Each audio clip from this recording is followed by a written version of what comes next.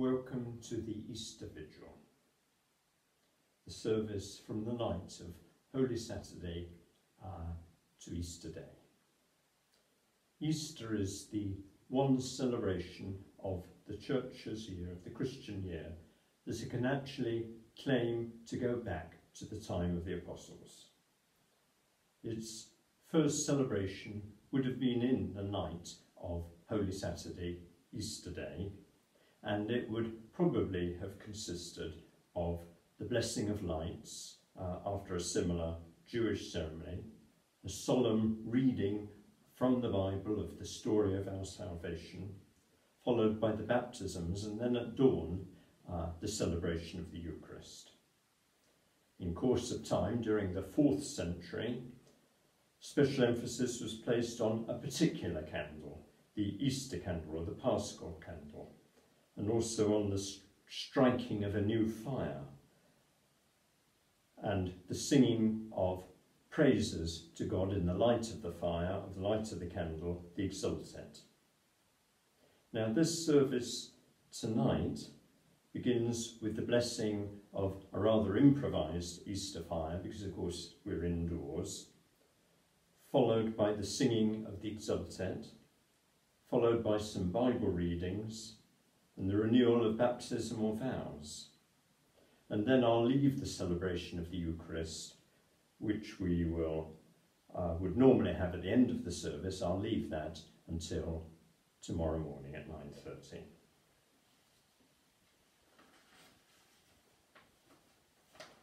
Brothers and sisters in Christ, on this most holy night, in which our Lord Jesus Christ passed over from death to life, the Church invites her members dispersed throughout the world to gather in vigil and prayer.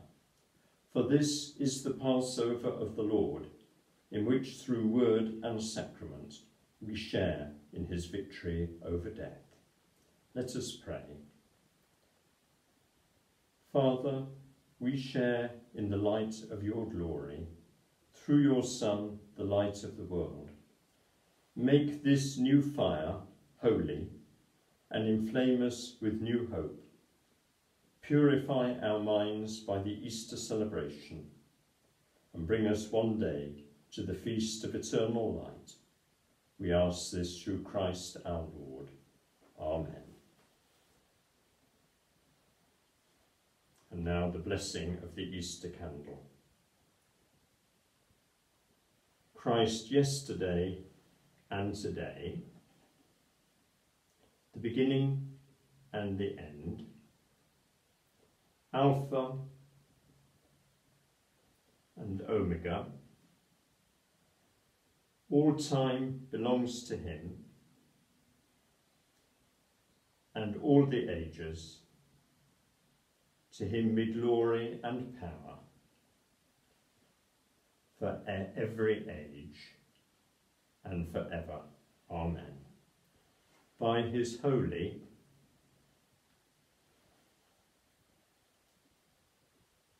and glorious wounds,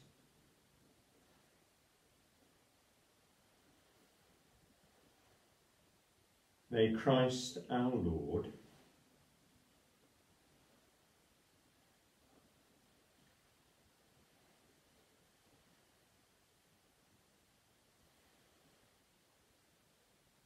guard us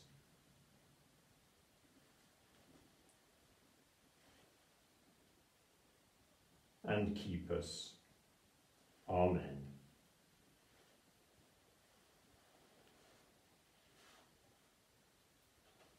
May the light of Christ, rising in glory, banish all darkness from our hearts and minds.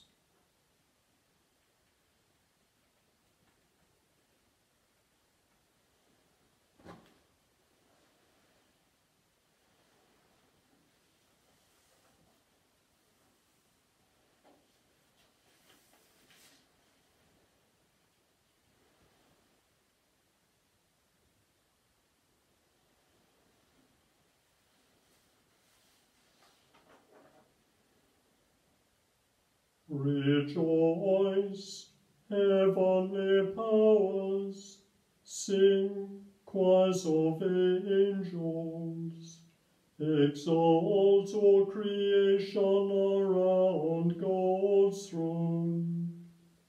Sound the trumpet of salvation. Jesus Christ, our King, is risen. Rejoice, O earth, in shining splendor. Be radiant in the brightness of your King. Christ has conquered, glory fills you.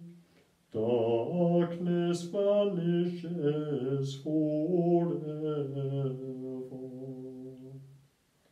Rejoice, O Mother Church, exult in glory. The risen Saviour shines upon you.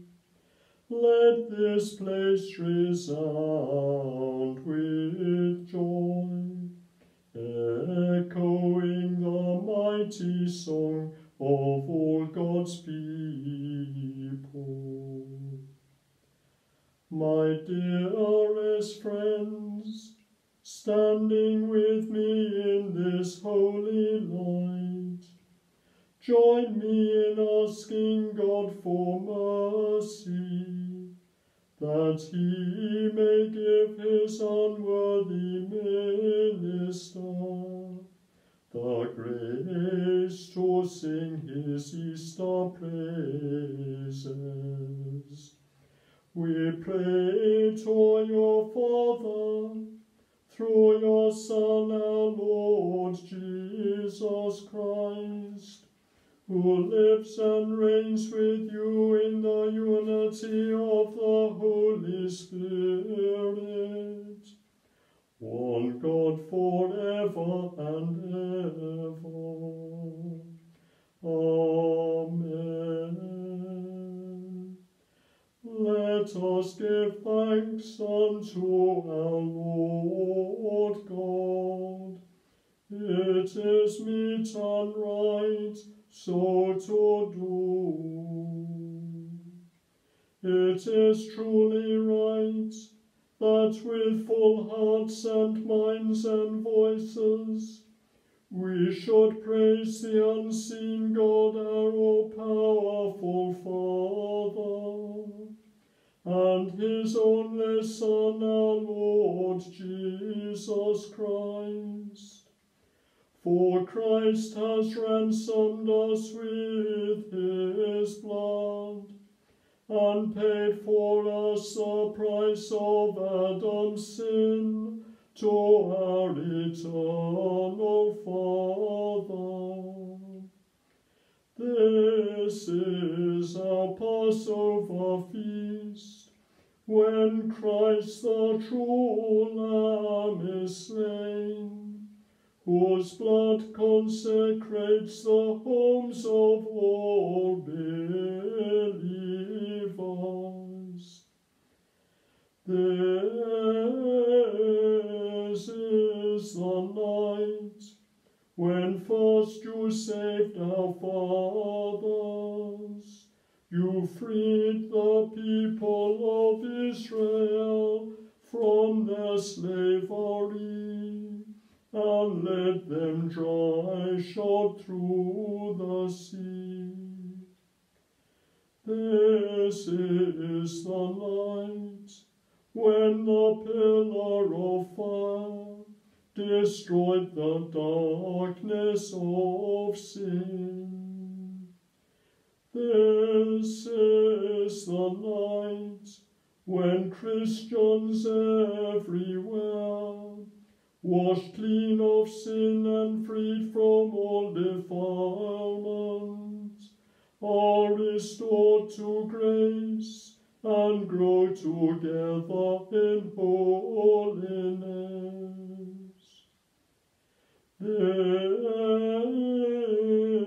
This is is the night when Jesus Christ broke the chains of death and rose triumphant from the grave.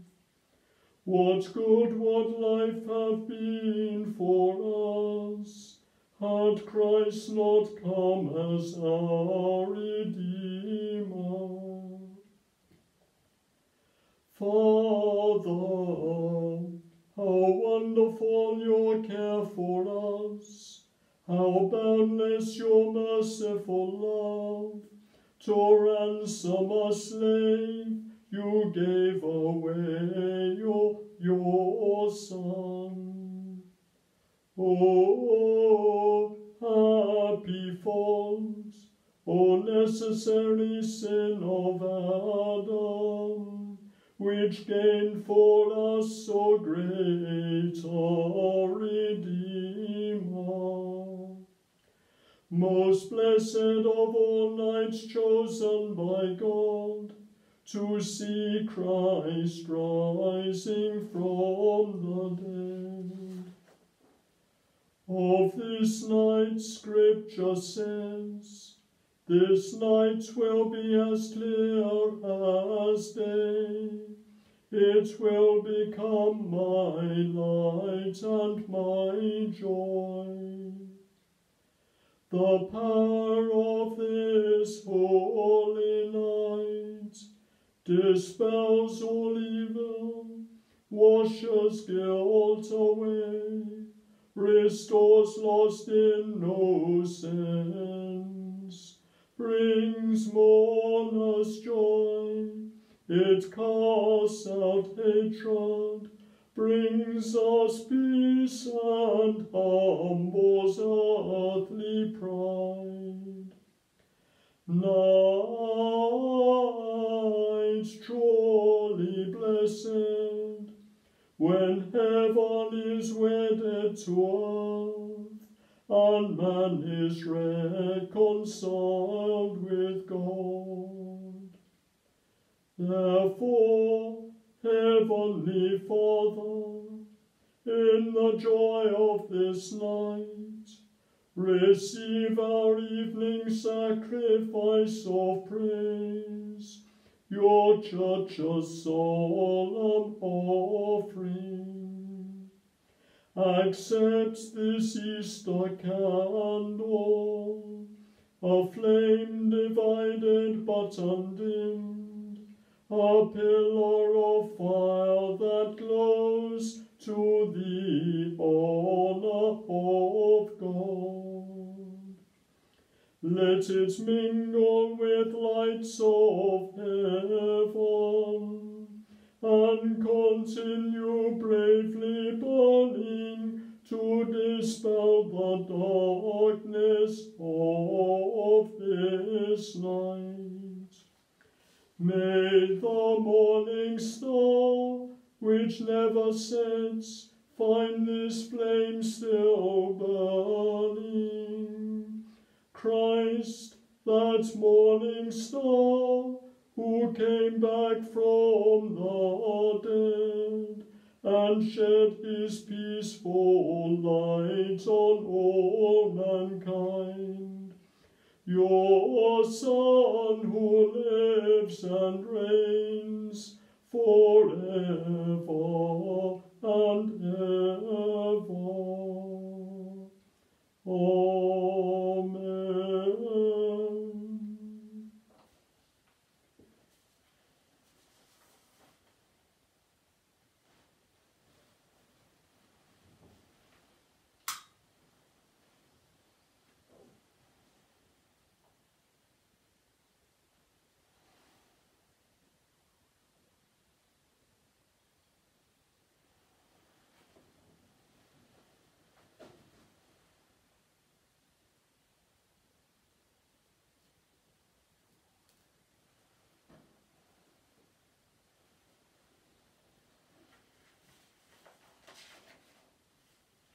Dear friends in Christ, we have begun our solemn vigil. Let us now listen attentively to the word of God, recalling how he saved his people through history, and in the fullness of time sent his own Son to be our Redeemer. Through this Easter celebration, may God bring to perfection the saving work he has begun in us.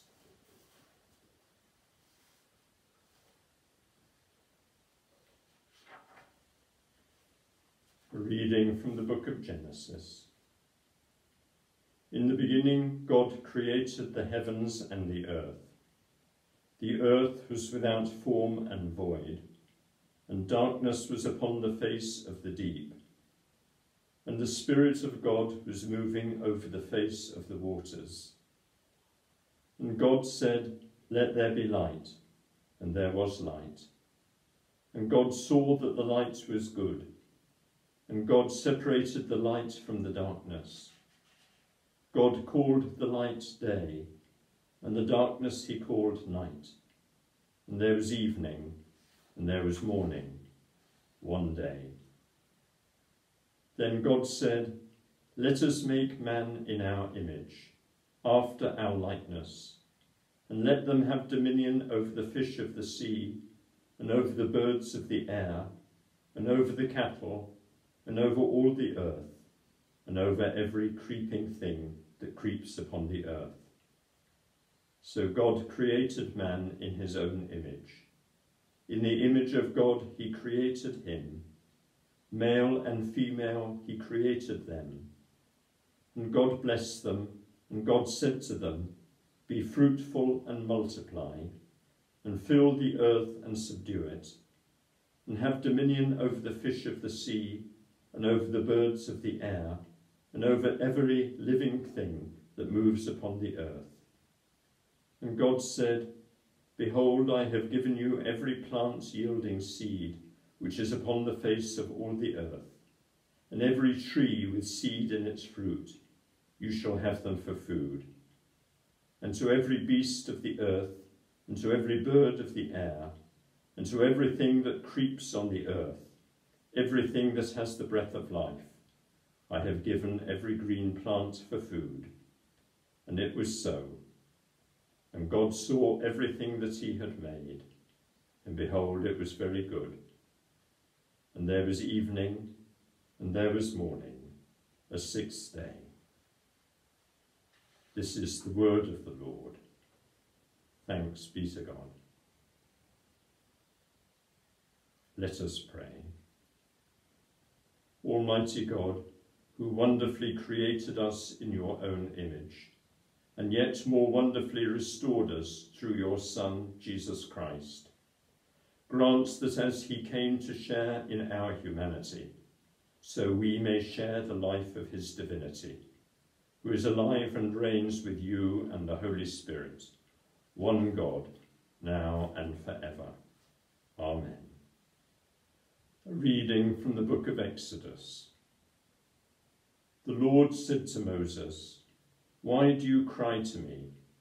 Tell the people of Israel to go forward. Lift up your rod and stretch out your hand over the sea and divide it, that the people of Israel may go on dry ground through the sea. And I will harden the hearts of the Egyptians, so that they shall go in after them. And I will get glory over Pharaoh and all his host, his chariots and his horsemen. And the Egyptians shall know that I am the Lord, when I have gotten glory over Pharaoh, his chariots and his horsemen." Then the angel of God, who went before the host of Israel, moved and went behind them.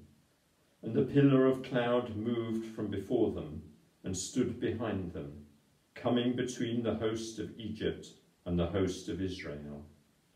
And there was the cloud and the darkness, and the night passed without one coming near the other all night. Then Moses stretched out his hand over the sea, and the Lord drove the sea back by a strong east wind all night, and made the sea dry land, and the waters were divided, and the people of Israel went into the midst of the sea on dry ground, the waters being a wall to them on their right hand and on their left. The Egyptians pursued and went in after them into the midst of the sea, all Pharaoh's horses, his chariots and his horsemen. And in the morning watch the Lord in the pillar of fire and of cloud looked down upon the host of the Egyptians and discomfited the host of the Egyptians, clogging their chariot wheels so that they drove heavily.